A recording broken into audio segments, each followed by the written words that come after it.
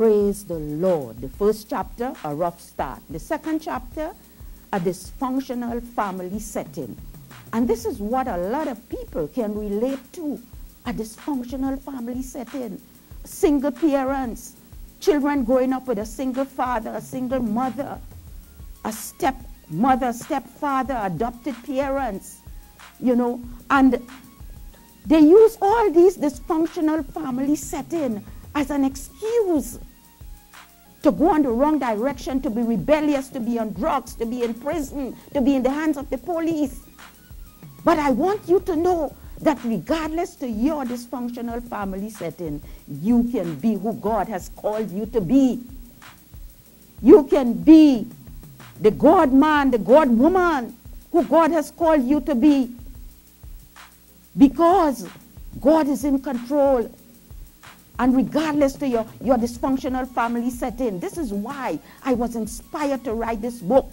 Because when I see children who grew up in dysfunctional family setting, and they're always in trouble, always in the hands of the police, always doing wrong things, getting into going into the wrong direction, getting into the wrong crowd.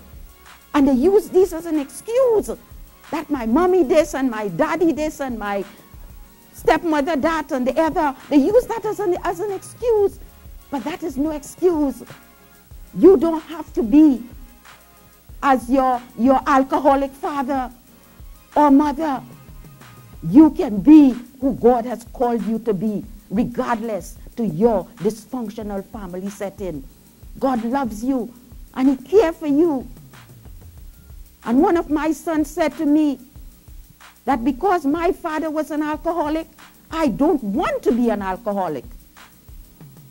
My son said to me, he said, because of the way my father treated you, I want to treat my wife good. I don't want to treat my wife the way my father treated you and the way we were treated by our father. I want to take good care of my children. And this is how we must want to do the opposite of the wrong direction, rather than taking example. So what I want you to know, this book is telling you all about your dysfunctional family setting can be a reverse to be the person who God has called you to be. A beautiful person, a beautiful jewel with honor that people can look up to. And God will get all the glory and the praise and the honor, regardless to your dysfunctional family setting. God is in control. So don't let that be an excuse to go in the wrong direction. Keep your eyes upon Jesus, and He will make the difference in your life.